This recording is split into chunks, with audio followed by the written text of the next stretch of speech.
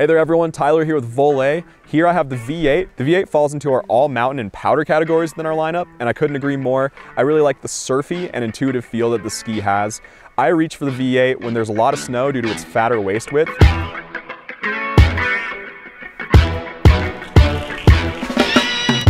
When there's a lot of snow, this ski is a dream to ride. The skis disappear under your feet, super easy to ski.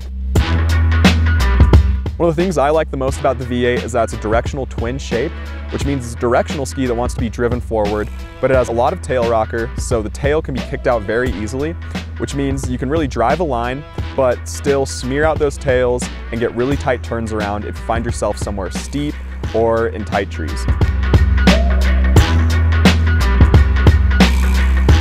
The V8 features a poplar wood core and a single layer of carbon fiberglass. This gives the ski quite a bit of strength, but because of its shape, it's still really easy and intuitive and has a nice, even flex pattern. Ultimately, the ski could work as a backcountry daily driver for someone who likes a fatter ski and skis somewhere with a deeper snowpack, or perhaps as the powder ski within your lineup, just since it has a little bit more waist width. This thing loves to float and it loves to smear around the powder. That's definitely what it was built for, but I like to ride in a variety of conditions. Voile V8.